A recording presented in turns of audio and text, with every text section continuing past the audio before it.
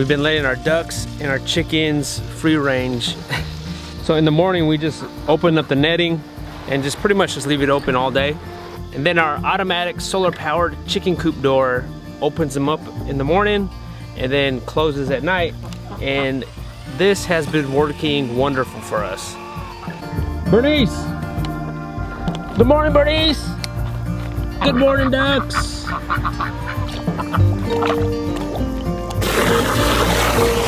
The ducks still have not discovered our creek. I was hoping that they would discover it being free range for a couple weeks, but they have not discovered it.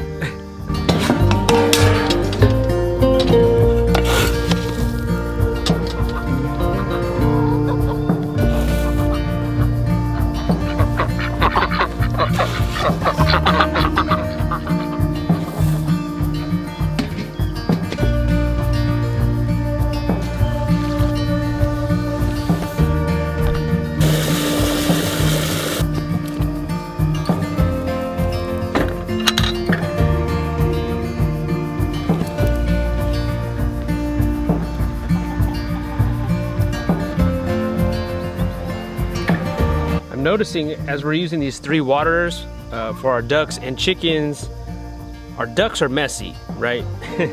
But if we move one of the waterers up more of in the middle of this pallet, that this water stays a lot cleaner. The chickens can still hop onto the pallet and then have some water, but the ducks, I don't think they like to hop on things like chickens do. So that water actually stays pretty clean, and it stays full because the ducks are messy. They're taking water out, and then the ducks have that big water, and then they have this one. Let's see if they laid us some eggs this morning. The ducks have showed the chickens where to lay eggs. The ducks started laying eggs down here because this is where they sleep. I think the chickens said, "Oh." You mean we don't have to lay eggs in these Home Depot buckets?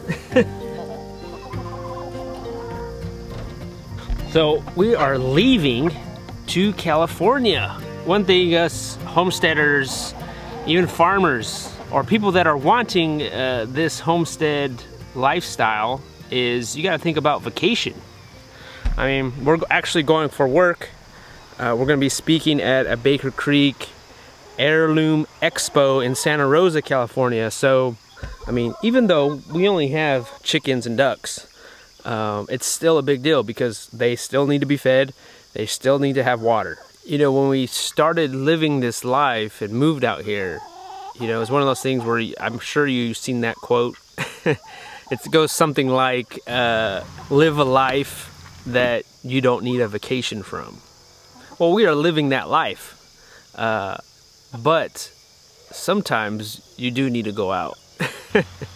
So our friends, they have a homestead close by that they're letting us take our chickens to. So super thankful for them. They're supposed to bring by their trailer because we need to load up this chicken coop. I'm hoping that's not a big deal. Never done that before, so it should be an experience.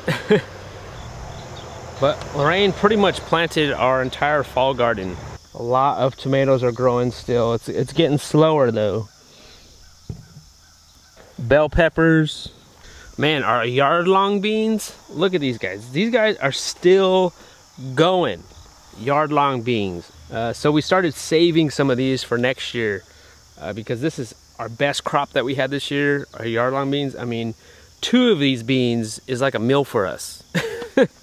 I mean, we're canning them, we're freezing them, we're gonna be eating them all year long. We showed you guys on a previous video that something's been eating our kale.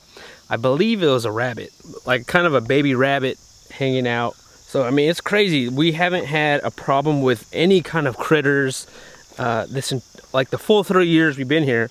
And this year, it's all of a sudden, boom, like we have critters that are wanting to eat our food. This place had been nothing prior to us moving here.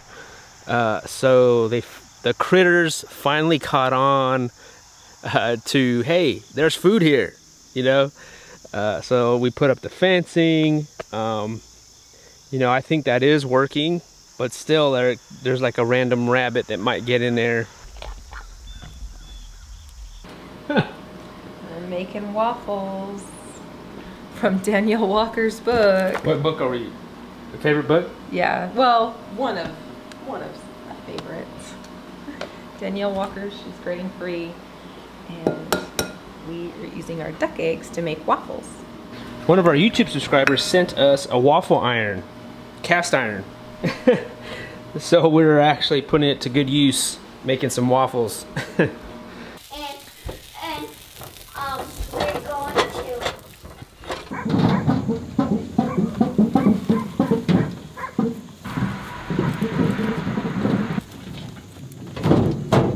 All right, I have someone picking up the plucker today.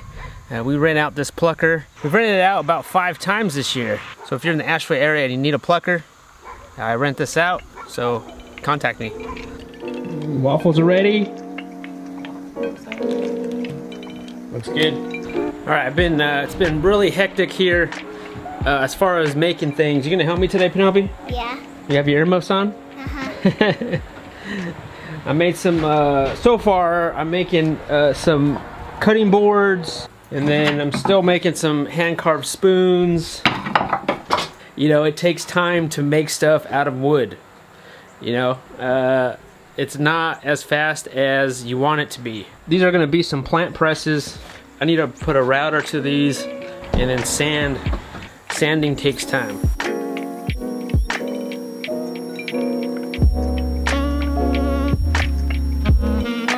What are you making, Penelope? Cutting board for Mom. For Christmas? Yeah. You need me to cut that for you? Yeah. Okay, on the where at? Where the lines are. Cut right here.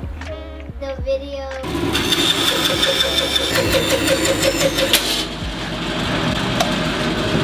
Well, that's not good. See that? Cracked. It's broken in half. Well.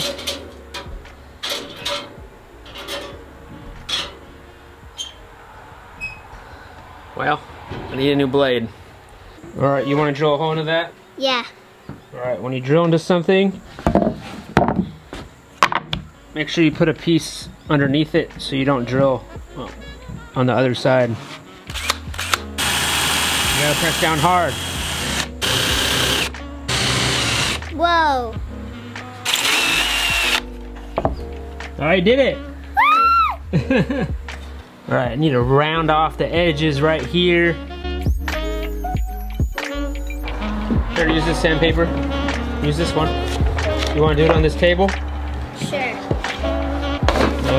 It's a mess in here, Penelope. It's fine.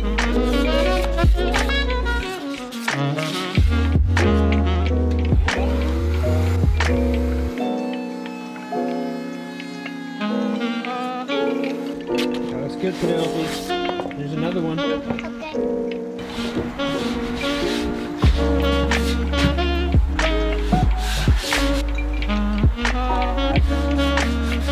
All right, Penelope, you've been a good help. Thank you for helping me. You're welcome. I'll be having, we'll have some of our wood products at the Homesteaders of America conference with Penelope's help. We're trying to get it all done here. Bernice! What are you looking for? I'm looking for chicken eggs. You haven't found them in here? No, I mean, I see them resting in here, and you can see like where they've pushed down the grass and made like a little resting place, and I thought they were laying eggs in here, but I don't see any. Where did they go? Look at these carrots right here. Those are ready, and if we don't pull them now, they're gonna go to seed. Sugar Rush peach peppers are ready. We need to pull those. Yep. Call them, say hey chicken. I mean, those radishes are ready to be picked, but and then the carrots right there, all those carrot tops are gone. All these carrot tops, they're all been eaten. And my beet tops, I had like 2 beets right there. See all those carrot tops? Those are eaten up too. And then I have a beet that's been like literally nibbled on. So it's definitely a rabbit, right? Yeah. Yeah. I think it's a rabbit.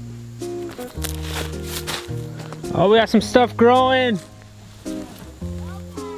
The rabbit hasn't discovered this yet. Arugula. I just hope it's still there when we come back. Forgot to thin these out. It's kind of hard thinking about leaving right now. I mean, because we have food growing and I don't know. It's just kind of hard. I think it'd be easier if we didn't actually have food growing. Like maybe if it was in the winter, like towards the end of winter, I think it'd be easier for us to leave. Tommy toe.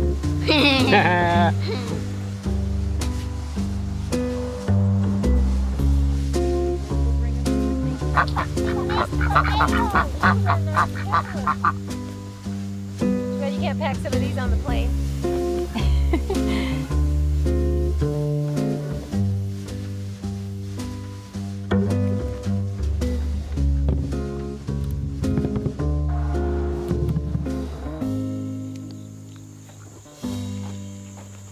This is lemon balm, and I'm gonna make a tea out of it. All right, the girls are harvesting, some last minute harvesting before we leave out west. It's kind of funny, kind of weird to think about that we're leaving, and also that we're leaving to go speak at an event in California. It's wild stuff. Wild stuff for sure. But we have some butternut squash. We have one pumpkin. So tomorrow's a big day trying to move this chicken coop and move our chickens. But appreciate you guys watching, and we'll see you guys next time.